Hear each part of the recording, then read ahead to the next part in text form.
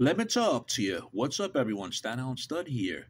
A brand new Dokken song has been released. It's called Gypsy. It's the second single off the upcoming album that's being released. Heaven Comes Down on October 27, 2023 via Silver Lining Music. The song is just simply awesome.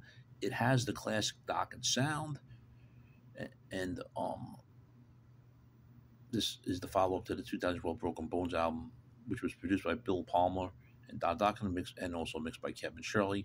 Besides the point, Gypsy is awesome. It's the second single off the Dokken album, Heaven Comes Down.